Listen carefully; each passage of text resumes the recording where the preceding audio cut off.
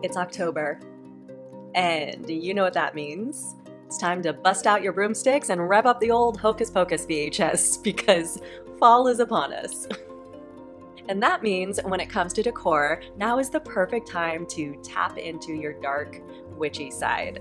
And as someone who taps into her dark, witchy side all year round through her decor, I have a bunch of easy ways to evoke that witch aesthetic without any trips to the Halloween party store.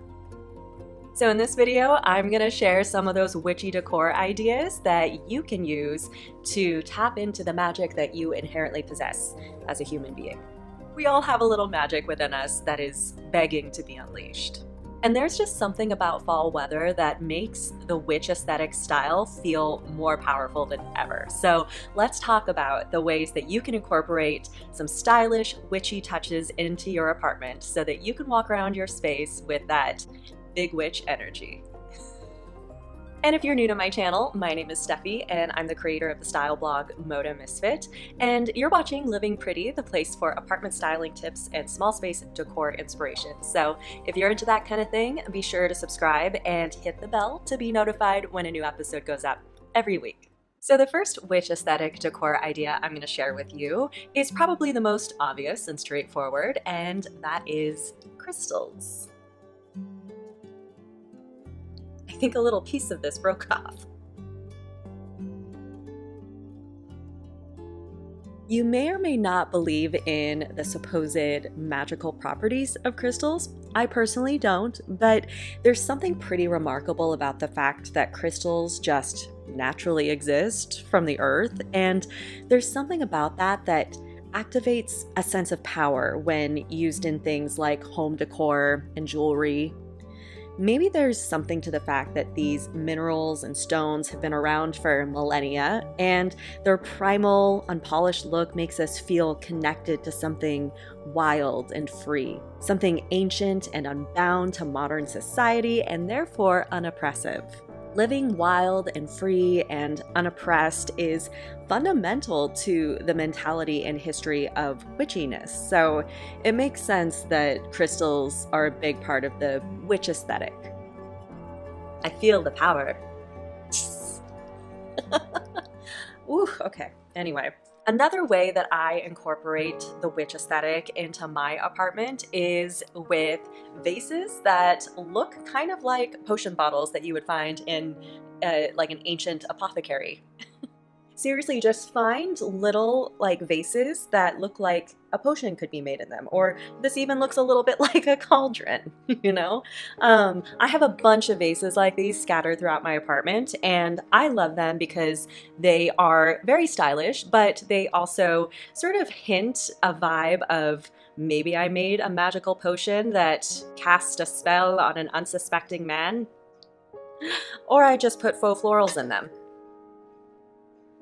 So if you want to get this look, I recommend just Googling apothecary vase, and a bunch of results will come up that give that sort of potion vase look. At the end of the day, these vases are just perfect for my faux succulents. Spell casting on defenseless men, optional. Another way to incorporate the witch aesthetic in your space is to incorporate skulls. Now, I'm not talking about going to the party store and buying a cheap plastic skull. I'm also not talking about using actual skulls of dead things. Unless you're into like the really macabre vibe, which respect. The way I incorporate skull imagery in my space is very simple, and that's just through my Death Note manga right here. So you can do anything from just incorporating a skull through artwork, through books. There's also some really beautiful skulls that you can buy on Etsy, anything from skull vases that display flowers or skull decanters. There's all kinds of really stylish ways of incorporating skulls in your space that aren't tacky or super literal or specifically Halloween decor, but they're more of a refined, heightened sort of way of displaying skulls. It's funny, I wrote a blog post way back in the early days of Moda Misfit where I talked about the ways that you can incorporate skull decor in your space. And it actually kind of ended up being almost like an essay on why we as humans are drawn to macabre things like skulls. Like, what is it within us that makes us want to tap into that sort of darker part of ourselves? I ultimately think that it's because we are drawn to things that sort of make us confront our mortality.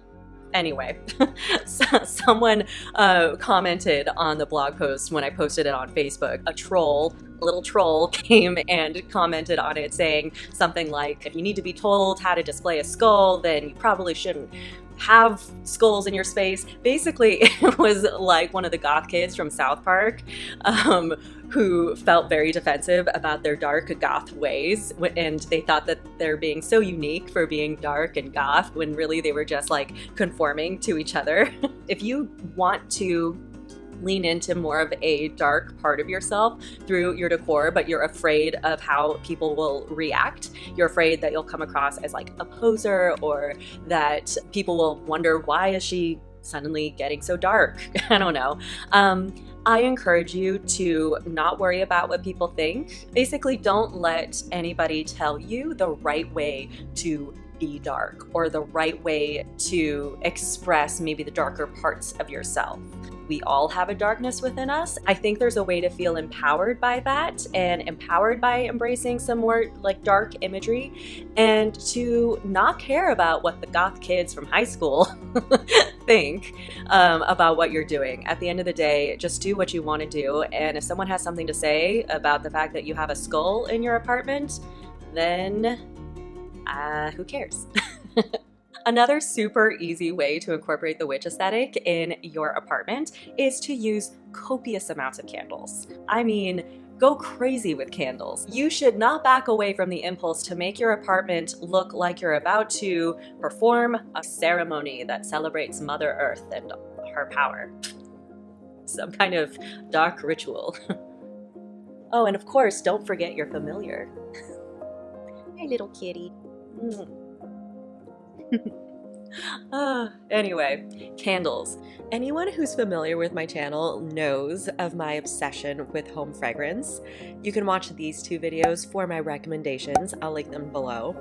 If you do decide you want to go crazy with lighting a bunch of candles at once like this, I suggest you have some unscented candles on hand. After lighting all of these candles in my little apartment for the sake of getting this footage, I have to admit I started to get a little lightheaded, which was kind of fun, but I don't recommend it. Some of my candles really are perfect for the witch aesthetic though. Like, this candle is a straight up black wick candle, so if a virgin lights this, the Sanderson sisters are totally gonna show up and start wreaking havoc. Good thing there are no virgins in this apartment.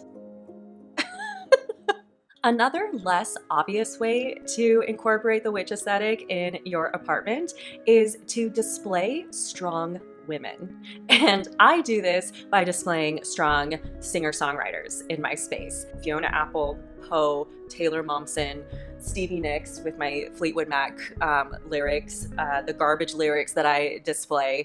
These are women who are extremely powerful, extremely individualistic, don't back away from being themselves. That is witch energy right there. You know what I mean? Anytime a woman is strong and self-assured, self-possessed, that is some grade A witchy energy. Anytime I think you display a strong woman in your space, whether it's a quote of hers or her actual image, tapping into some good old feminine strength energy, that is what I view as the witch aesthetic. Another way to embrace the witch aesthetic in your space is to display art, objects, oddities that are vaguely menacing and spooky. I also think that displaying spooky nature images, like the wall art that I have back here by Tortoise Kema on Society 6, if you want some beautiful sort of foggy, spooky scenery, he is a perfect artist for that vibe. I have these up all year round because fog is my favorite weather. But if you want a really sort of delicate way of incorporating spooky vibes, then a great way to do it is just by showing some of the spookier elements that occur in nature through your wall art. There are also some really great ways to DIY your own witch aesthetic art. So one idea is to go for a walk in nature on a cloudy, foggy day and just take some pictures with your iPhone of what surrounds you. So let's say you find a beautiful tree with like barren branches and you take it and you make it black and white, something like that. You can do anything from just printing it on your home printer and then putting it in a frame, or you could even go to a site like bestcanvas.com and have it printed on canvas. It's very easy to create original artwork in that way. I have a photo that I took a few falls ago. It's this circle of trees that are completely leafless, and it straight up looks like a place where witches cast spells. I'm telling you. I think one of these days I'm gonna have it printed on canvas because it is the perfect sort of witch aesthetic photo. And something to keep in mind is that you can find witchiness to photograph in the most unexpected places. This photo was taken in my parents' super suburban, every house looks the same neighborhood. Even in suburbia, there is witchy magic afoot. So don't get discouraged if you feel like you don't have access to an environment that lends itself to witch aesthetic photography. You just have to look at things a little differently to find the magic, because magic is everywhere. Another really easy DIY art project that you can do to get the witch aesthetic is to just go on a site like Canva, which is a free graphic design tool that literally anyone can use. You don't have to be a graphic designer. It's really easy. So if I were to do a DIY piece of art to convey the witch aesthetic, I would go on Canva, type in vintage florals or magic or something like that, and then just browse the designs that they have in there and create your own little piece of graphic art. That's something anybody can do, and on Canva it's free. Or if you want to unlock more designs on Canva, it's like $10 a month, which you can cancel at any time. So create a piece of original graphic artwork in Canva, print it out, put it in a frame, and boom, you have a beautiful piece of original artwork that conveys that witch aesthetic that we're talking about.